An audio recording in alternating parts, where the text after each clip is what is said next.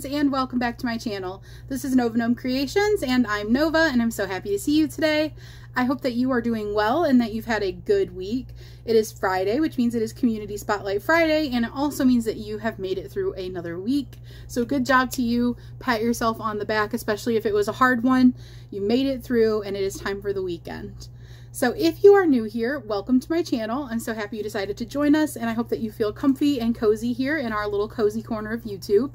If it isn't your first time here, thank you so much for coming back, my Gnomie. I hope you and your loved ones are all doing well and taking care, and hopefully staying out of the intense heat if you're living in one of the areas that is really hot like I am. I live in Texas, and it has been excruciatingly hot, so definitely a good thing I'm an indoor human. I am here today to do Community Spotlight, so if you don't know what Community Spotlight is, really quickly, I will let you know. Community Spotlight is every Friday here on my channel. I come on here and I show you guys what I have been up to, and I also, more importantly, show you guys what you have been up to. So what that means is, anyone watching this video, that means you are a member of my community, you can send in your makes if you would like to. Every Friday I go into my email, which is in the description box below this video. It's novagnomecreations@gmail.com. And I go in there and I pull out all of the Community Spotlight submissions that I've received. If you would like to send one in, all you have to do is take a picture of your projects or project. You can send as many as you want, or just one if you want to. Take pictures of it, put it in your email, and put in the subject line Community Spotlight, and you can put any information you want in that email as long as you make sure to include your name. Let me know what name you would like me to credit you with in the video. I know sometimes people send me emails from email accounts that have their real name attached to it, and maybe they don't use their real name on YouTube. Maybe they go by an alias, or maybe they only go by their first name and they don't want their last name said, but some people do want their whole name said. So it's just easier for all of us to make sure that everybody gets what they want, and there's no confusion if you let me know what name you would like me to use. So after I show you guys what I have been up to, I will commence the Gnomie montage. You guys are the Gnomies, and the montage is of your makes. It does not have to be crochet, by the way. You can send me anything that you made. So literally anything under the sun. The creativity is endless. You can do whatever you want. If you consider it a creative endeavor, you can send it in. So what have I been up to? Well, I've been working on this hat, which I had shown you guys for, I believe, last week's Whip Wednesday. And I was saying I was going to work on this like witch style kind of hat with the longer pointy top, and that's going to kind of hang down, and then it's getting to a wider point. So if you guys remember, I've been staggering my color changes so that it's got kind of this, like, I don't really know how you would call it, almost like stepping, kind of like stair steps effect, where you can see as you rotate it, the different places that I have changed colors, and you know, the jog isn't all in one row, basically. And I've also been doing some random back loop only rounds just to add some texture to it. I've kept all of my rows of colors uneven. I didn't make any of them the same amount of rows or rounds. And this is what it's looking like. It is almost done. I'm currently working on the brim. I want to get a nice big poofed out brim, and then it will be tentatively done. I actually am considering adding some embellishments to it, like maybe going and adding some flowers or like something around, like to trim it out around right before it poofs out. But here's what it is currently looking like, and I'll go ahead and stick it on. And you won't be able to see the whole thing because it's very tall. So here's what it's looking like. But like I said, I want this to stick out a lot. So that is what I'm currently doing. But I expect to finish that tonight. Kind of get you guys back onto the right frame here. But here you can kind of see it all. And you can, you know, fold this over as little or as much as you want. I'm considering putting some like pipe cleaner or something in here and maybe curling the end of it. But I'm not sure yet. But that is what this is looking like.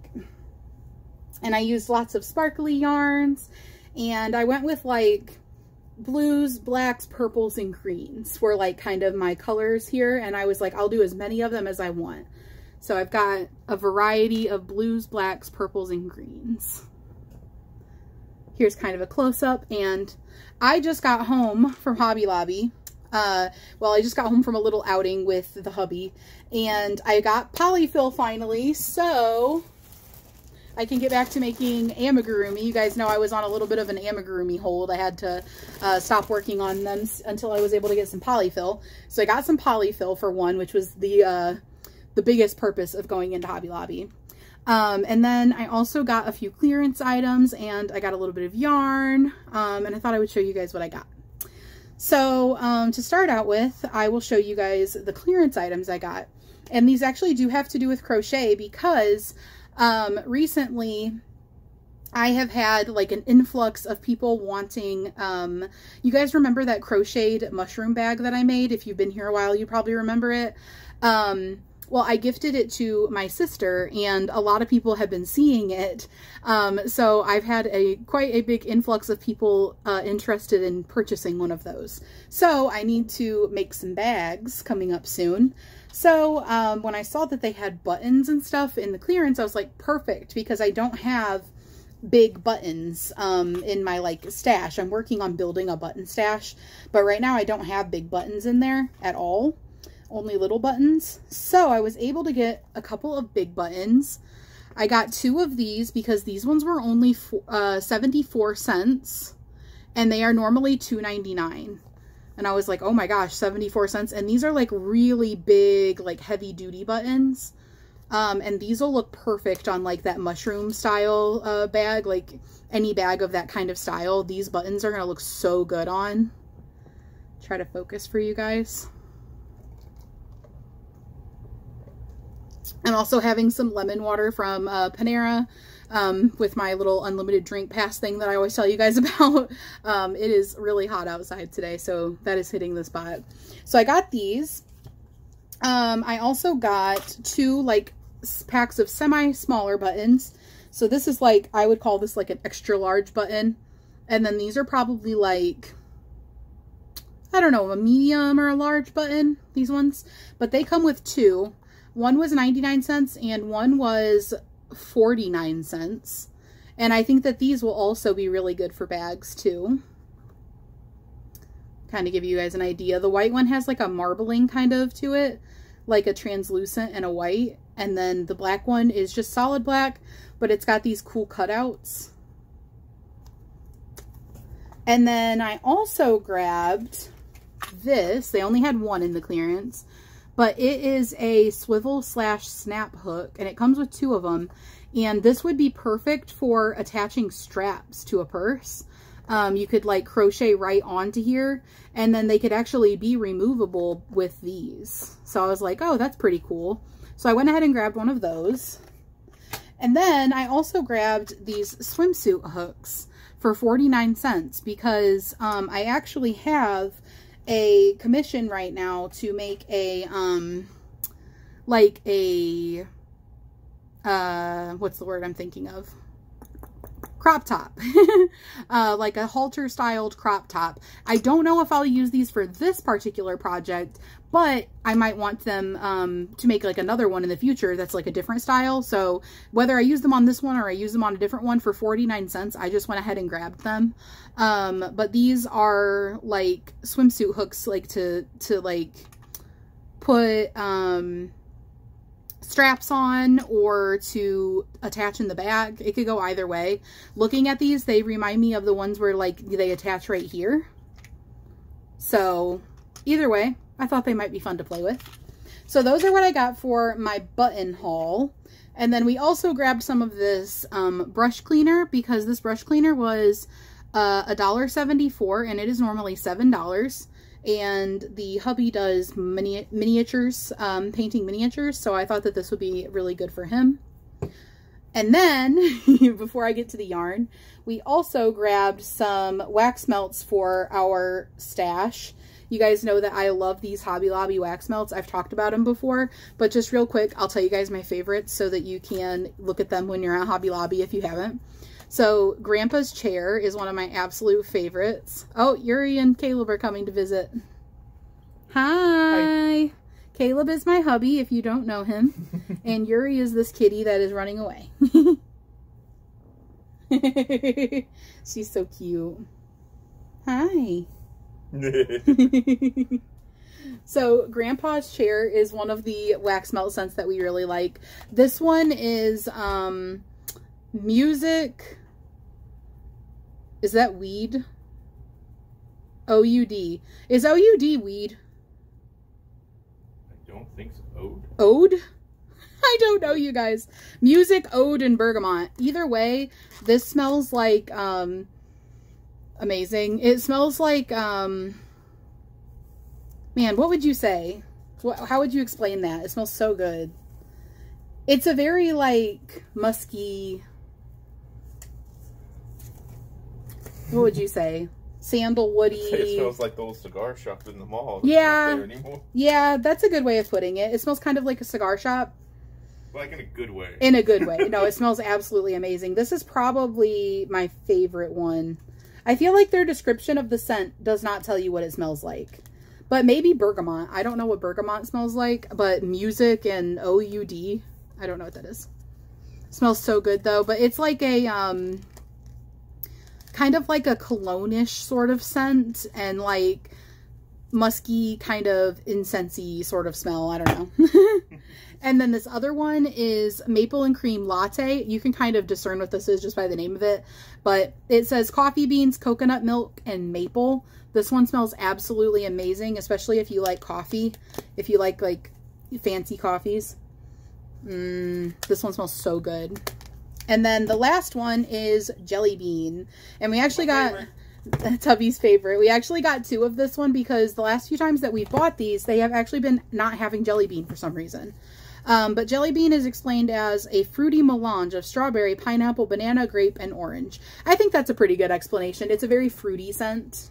It smells like jelly beans. Yeah, it does smell like jelly beans. I figured you probably wanted to smell that one. Here, you can actually take these with you because I know you're planning on replacing the wax melts. But those are our favorite scents from Hobby Lobby. And I will tell you guys a secret, at least at our Hobby Lobby, every time the yarn is on sale, the wax melts are also on sale. I don't know if it's like that at every Hobby Lobby, but it just so happens that the alternating sale weeks that they do, the wax melts and candles and like incensed, I don't know if they do sticks, but they do incense oils. Or fragrance oils. They're always on sale at the same time as the yarn, and they do a 40% off on those. They're only $2.99, which is like the normal price for wax melts, like everywhere you go pretty much. But 40% off of $2.99 is actually a really good price. So if you haven't smelled their wax melts and you like wax melts, I highly recommend it. And now to the yarn. So I got this yarn, which I just thought was so pretty. I actually walked by it, thought it was really pretty, and was like, man, I wish I had a reason to need that. My light is like really blowing this up. Let me, there you go. Now you can kind of tell. This is considered Blush Sparkle. That's the colorway. It's basically like a really peachy, light peachy pink. I know that it's really blowing it up. Actually, here, let me try turning my light down. There you go. Okay, so it's like a really like peachy, pinky, light, sparkly color. And I walked by this and I was like, oh, that's really pretty. Like, for some reason, it just really caught my eye. This color is like very, I do wish it caught this color better. It's just like a really unique color. Like, yeah, I don't know how to explain it. I thought of it kind of like a flesh tone, but like a little bit more pinky maybe. But anyway, so I saw this color and I thought it was so pretty. And while I talk, I'm going to mess with the lighting and maybe it'll give you guys a better lighting. But I didn't think of anything like that I needed off the top of my head, and I wasn't really there to like just shop for normal yarn. Don't mind my dog crying because my husband shut the bathroom door and she's like, I want in there. But anyway, I wasn't really there to like shop. I went in to get polyfill, and you know, I'm really like bad about finding other things. So anyways, I wasn't planning on getting it. I saw it, I thought it looked cool. And then I was looking at the other yarn, and there actually is a yarn that I kind of was looking for when I was in there. And then I did a double back to it because I realized what I could use it for. You guys know I've been talking about making a floral troll doll, and I'm still planning on doing that. I think I'm done messing with my lighting. Now I just got to remember what setting I normally have it on. I think this one, maybe. Anyways, so you guys know I've been talking about making this floral troll doll. If you haven't been around, I'll just tell you real quick. I've been thinking about making a floral troll doll. Was it last month or the month before last? I think it was in May. I made a floral unicorn. It was so cute, if I do say so myself. I loved how it came out. If you haven't seen it, you should totally pop back and look for it. I think that the thumbnail for the video, you'll see a floral unicorn as the thumbnail. It's a bipedal unicorn, so it's standing on 2 legs. It's like a doll version, you know, like a, you know, humanized version of a unicorn. And I loved how that came out, and it made me really want to make a floral troll doll, because for some reason I've just been like itching to make a troll doll. If you don't know what a troll doll is, they were really popular, and they're actually popular again. But when I was a kid, they were really popular. Now they have actually like new troll dolls, and they did like a Trolls movie, which I haven't seen, but they were those little plastic dolls that had the big poofy hair that like stood straight up, and it was like brightly colored, and they might have like a jewel on their belly button, like a little jewel. I'm sure you guys all know what they are. Anyways, for some reason I've been like really like, I just kind of have been wanting a troll doll in general, like just like an old like troll doll from my childhood, because they don't look the same now, they're different. But then it occurred to me, I was like, oh my gosh, I could crochet a troll doll, and then my head just kind of was going crazy with that idea, so I was like, I have to do it. And then I'm doing this hashtag Moose Flower Power Cal, which is every month you make something floral. So I was like, oh my gosh, I can do a floral troll. I'm totally here for it. Like, this idea is just like, I'm doing it. But then I ran out of polyfill, and I was like just busy last month also, and I just never got to make it yet.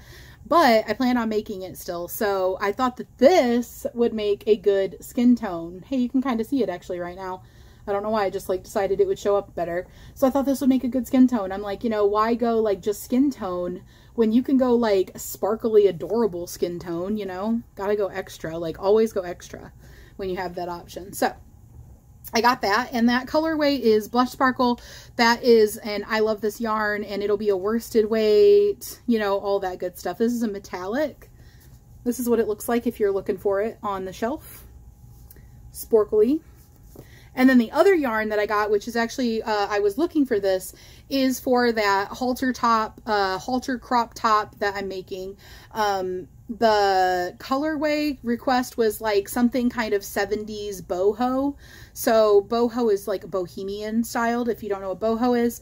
And I settled on this yarn. I wanted to get something that was good for a wearable, so I got a low pill fiber.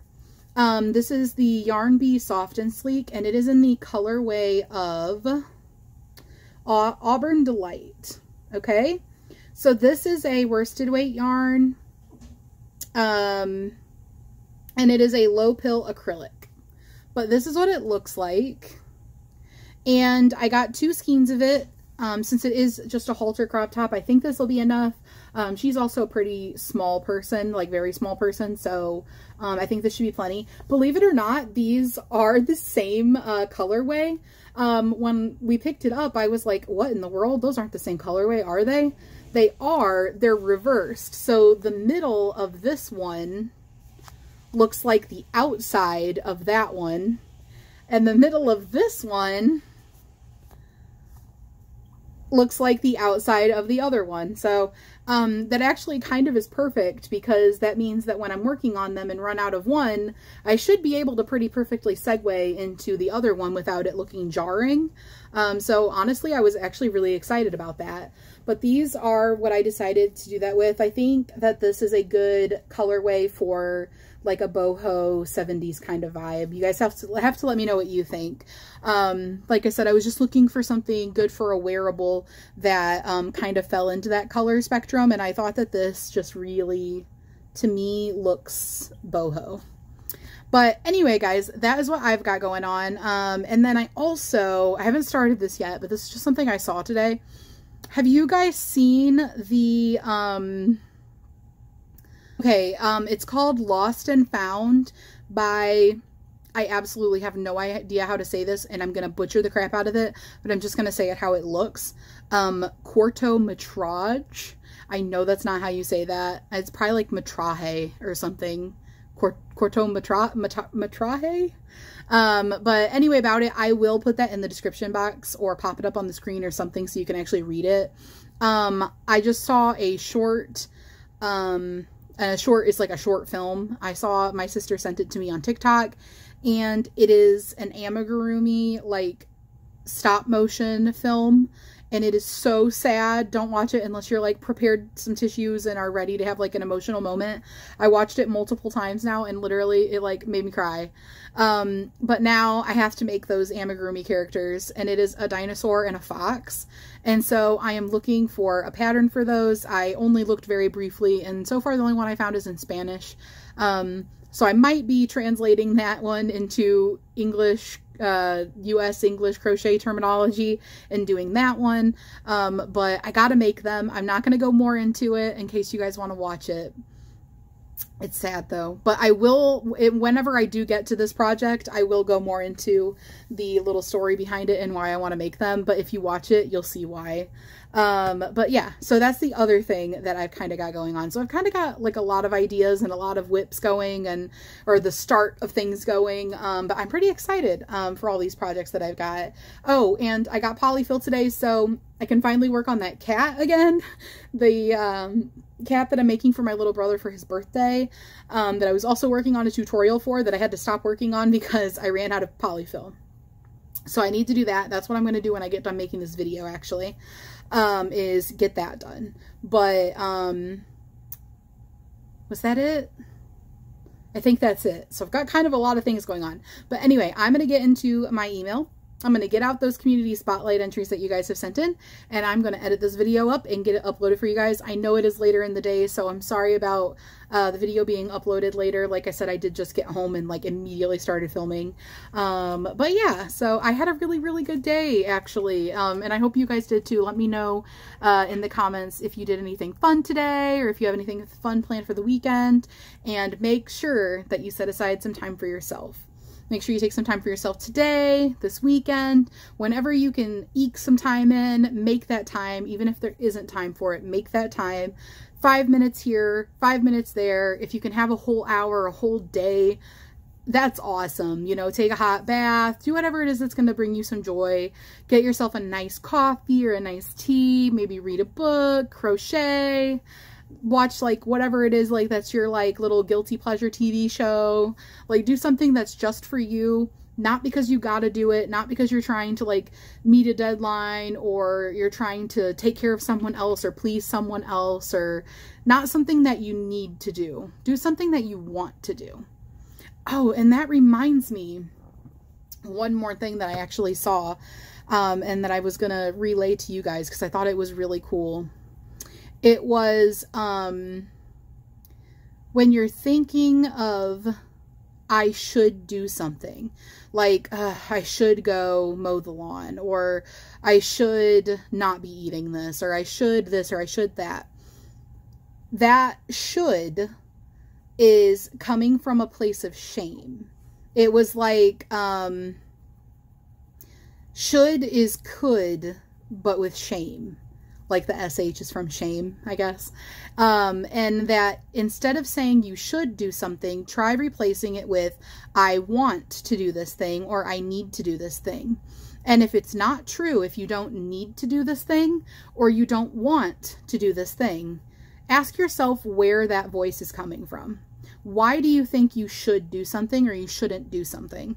Is it like a societal pressure? Is it just like a thing that has been ingrained into your mind that you shouldn't do just because society deems it so? Like, because other people might judge you for it or something, not because it's actually a big deal. Like, are you shaming yourself when you don't need to be shaming yourself? And like, stop that. Like, think about it that way and stop that. Be like, no, I'm not going to shame myself. If I don't need to do it or I don't want to do it, I don't have to like think of it in that should or should not kind of mindset. I thought that was like actually really profound and like really thought-provoking. And I think that that could be a big game changer in the way that we think about things. So I thought I would share that with you guys. All right, guys. So here is going to be Community Spotlight. Let's get into it. I will see you guys on the next video, and I hope you guys are staying Nomi and having a great day. Bye, guys.